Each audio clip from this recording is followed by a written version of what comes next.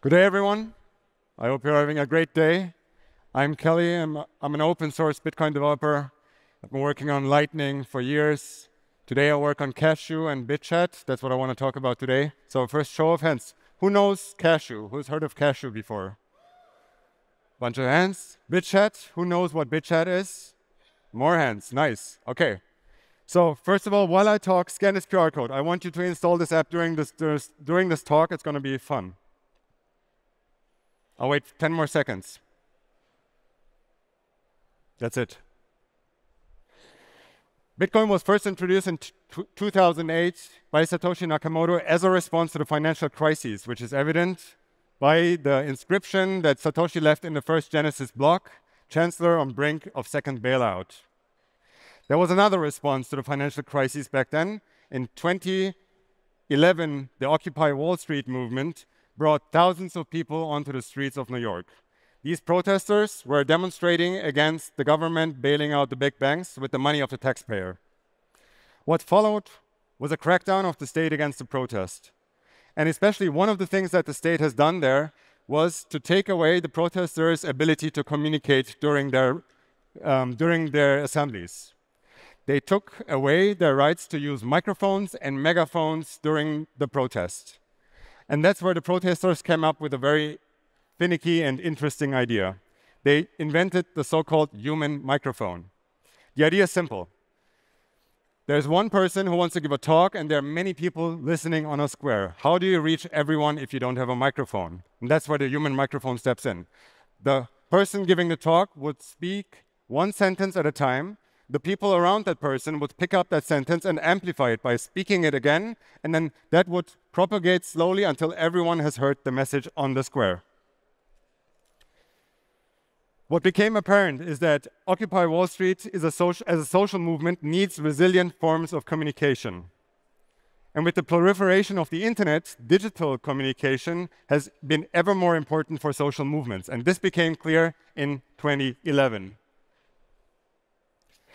What was deemed to be the first digital revolution, the Arab Spring, particularly in Egypt, showed the importance of protecting communication infrastructure for bottom-up movements.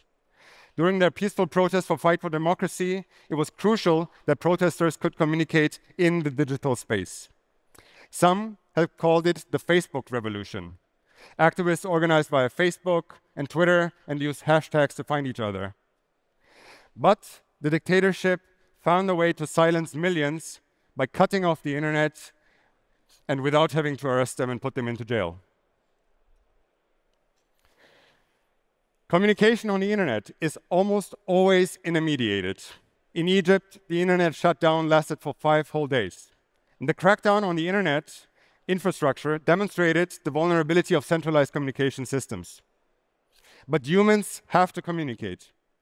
And when communication flows through centralized systems, those systems have centralized choke points that can be abused by dictators and tyrants. So how did the Egyptian people respond? They used old-school methods like pamphlets. Because the government did not or could not shut down the telephone system, they relied on fax machines, phone trees, and they used international phone calls to reach the internet using dial-up modems in other countries. So the internet can be very powerful for movements, but it comes with a risk. It comes with the risk of being shut down and with the risk of being surveilled. In 2014, the umbrella movement in Hong Kong faced the threat of digital surveillance and artificial network obstructions. But for the first time, protesters could reach to a decentralized communication app called Bitchat. Bitchat is a Bluetooth peer-to-peer mesh network communication app. And at its peak, Bitchat has seen hundreds of thousands of downloads in Hong Kong. And it became the first major example in the world where mesh networking was used in a mass protest. And for the first time, the physical infrastructure that is used by a movement for communication was owned by the demonstrators themselves. So these movements show us centralized communication is a choke point and produces single points of failure. And we can only speak freely as long as the gatekeepers allow it. The struggle for free communication, however, is not only limited to authoritarian regimes where people fight for democracy. When communication relies on centralized systems, freedom of speech is conditional and restricted. Centralization, whether through states or through mega cooperation, can be abused and for surveillance and for control. And our democratic principles require freedom of speech, freedom of expression, and the ability to communicate privately. So the Orwellian system that we have built today encourages complete, total mass surveillance, and recent pushes in Europe for anti-hate speech laws, age verification laws, and chat control hollow out the fundamentals of our democracy. These rules do not restrict only our ability to communicate, they also restrict our ability to think. They normalize total control. Of course, there will be bad people who misuse freedom of speech to commit crime. Their behavior should not be tolerated, and we cannot ignore the fact that we need to do something about that. But the answer cannot be to build centralized systems where a single entity controls what can be said and what not. Exactly. We cannot build the foundations of our civilizations built on systems with a single choke point. On the opposite, we do not tolerate mass surveillance for law-abiding citizens and for the sake of total control. We will not let it happen. There is too much on the line. Instead, access control and content moderation should be in the hands of the communities that actually use these systems.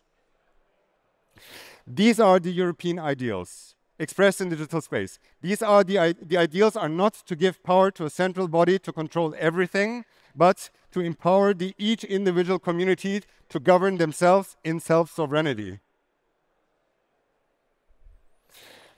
So as a complete violation of these ideals, the Snowden leaks have revealed that the NSA monitors all and every communication happening on the internet, even encrypted communication for potential decryption later. So the US and the Five Eyes countries have created a global surveillance system that was revealed by Snowden, and it still exists today. But private communication is free communication.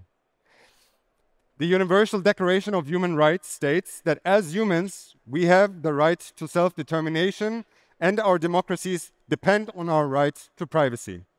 This is why we must fight chat control in Europe today. The lesson is we need to defend our right for privacy ourselves. As the famous quote by Eric Hughes from the Cypherpunk Manifesto goes, we cannot expect governments or corporations to grant us privacy through their own beneficence. So a number of existing technologies try to solve this problem altogether by avoiding centralized communication. So we've already mentioned FireChat that was used in Hong Kong. But what you see here are mesh-tastic devices that use long-range radio technology to communicate with each other. But these alternatives often have a downside. They may require specialized hardware, as you see here, and they are hard to use. So they rather appear to nerdy people instead of being accessible to everyone. Therefore, they've seen only limited adoption. You should not need a PhD in order to be able to use a mesh network. It should be as simple as using WhatsApp or Signal. Freedom of communication cannot be reserved for the experts or those who are privileged enough to have specialized hardware. Another big downside of these devices is that they look very suspicious. So imagine crossing a border with hundreds of mesh-tastic devices in your pocket in 2011 in Egypt. What would happen to you, do you think? You would probably be arrested, maybe you'd be tortured, maybe even killed. And there are borders in this world that don't allow the flow of any advanced technology altogether. For example, the Israeli occupation of Gaza right now doesn't permit the importing of any basic electronics. In their war against the Palestinian people, they made it absolutely impossible to import reliable communication infrastructure. So the importance of infrastructure for basic human rights and human flourishing cannot be understated. Cannot be overstated, excuse me. It's not even possible to bring a toaster to Gaza. Imagine bringing mesh-tastic devices. However, there is one type of device that can travel through all borders without raising suspicion. And it has to be something that is in everyone's hands. And maybe it's in your hand right now, or maybe in your pocket. And this type of device can run any type of software. And as we all know, software is borderless. There's 7.3 billion mobile phones, smartphones on the world right now. 86% of all people own a smartphone. It's practically impossible to confiscate all smartphones in the world. And remember Egypt. The regime did not turn off the phone system either. They cannot turn off a system they themselves rely on. And that's where Bitchat steps in. So Bitchat is a chat app that is a tool for communication. It's software, and it's a protocol, and it runs on every smartphone. And most importantly, Bitchat cannot be turned off. It requires no internet connection, and like FireChat, it uses Bluetooth to send messages between the devices directly. There are no servers, and messages travel peer-to-peer from one phone to another. Like the human microphone, messages are amplified within the crowd. There is no registration, no identity, no account. You download it, you install it, that's it, you can use it. It is pure permissionless communication. And I recommend you download it right now, and you can use it to also discuss this talk with others after. It's perfect for a conference like this. In recent months, we've seen spikes of downloads of Bitchat linked to civil unrest around the world. It has started with Nepal. Early September this year, the Nepalese government decided to ban all social media platforms. This was a particularly bad idea in a country where the median age is 25 years old. Protesters have reportedly elected their representatives in Discord chats. And many have downloaded Bitchat to have decentralized communication tools at their hand in case of further government crackdowns. And this has been a repeated pattern. We've seen the same thing happen in Nepal, Indonesia, Madagascar, and Cote d'Ivoire. Whenever we observed a sudden spike of downloads in Bitchat, a quick Google search revealed that there is currently a social uprising happening in that country. And we didn't advertise Bitchat as a tool for demonstrations or civil unrest. People found it themselves. And as long as people will be oppressed by their governments, Bitchat will be in demand.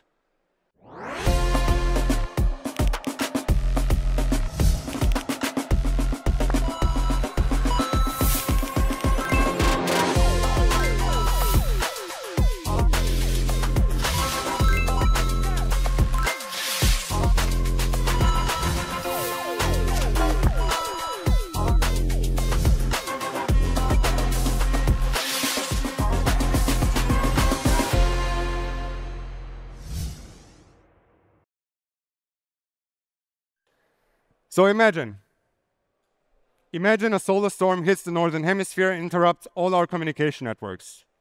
The internet is shut down, your phone can't reach anyone, your Apple Pay doesn't work, you can't get any news. And you don't know what the situation is, and the worst, you can't reach your loved ones. How do you reach them to ask them if they're okay? How do you find the nearest location for help? Unfortunately, this is not an artificial scenario, and due to a natural disaster this year, this was the situation in Jamaica. Just before Hurricane Melissa hit Jamaica, we've seen a big spike in downloads for Bitchat. Then the electricity and infrastructure was down. During that period, Bitchat jumped to #2 downloads of all apps in the Jamaican app stores, only surpassed by an app that helps to monitor the weather situation. So whether it's a natural disaster or a technical failure, our communication infrastructure is fragile. And as Bitcoiners, we don't only care about our communication infrastructure, we also care about our money and payment infrastructure. Not only because we say that money is also speech, we also say money is half of every transaction.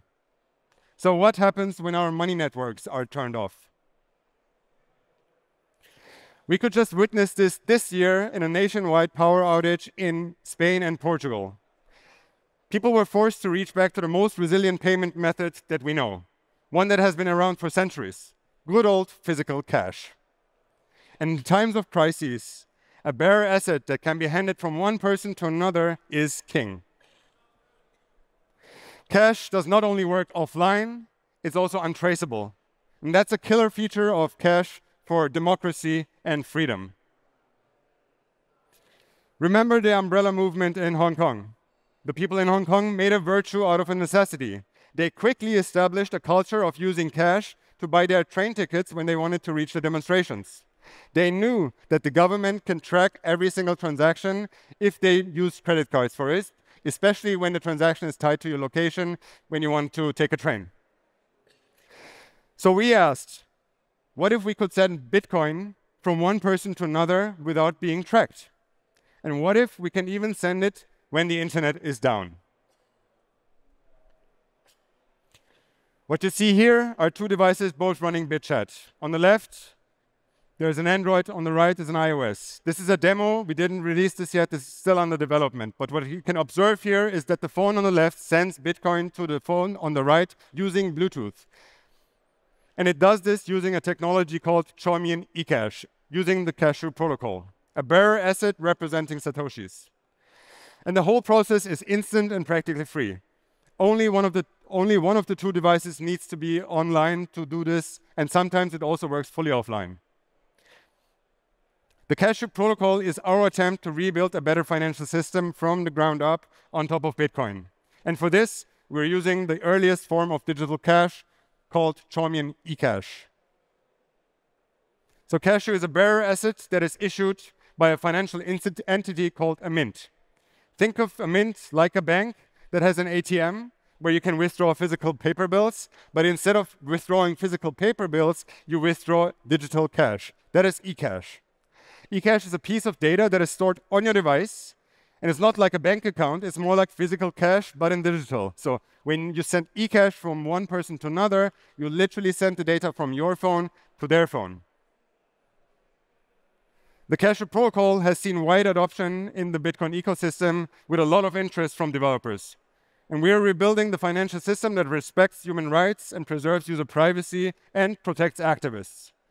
All this while providing incredible transaction speeds, the best user experience that still works when one of the two parties is offline. Hell yeah. You can check out more on cashu.space if you like. So with Cashu, we will be able to bring Bitcoin not only to the mass, but also to small community banks, to large financial institutions, to social media platforms, and so much more, and it's already happening.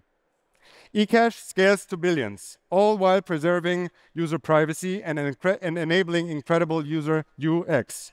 Yes, it comes at a cost that the users need to put some level of trust into the mint. But the utility of eCash is to be a payment technology and not a savings technology. It is a technology that is built on Bitcoin as hard money, but enables amazing user experience and privacy. We love magic internet money, and we want it to be everywhere. We believe that the internet needs to be rebuilt from a different set of priorities. One that puts the user into control instead of large centralized choke points. One that preserves human rights and empowers people all over the globe. One that protects activists and freedom fighters. A system to leapfrog the old one. A system we can march into the future together. A system that still works when everything else fails. Thank you very much.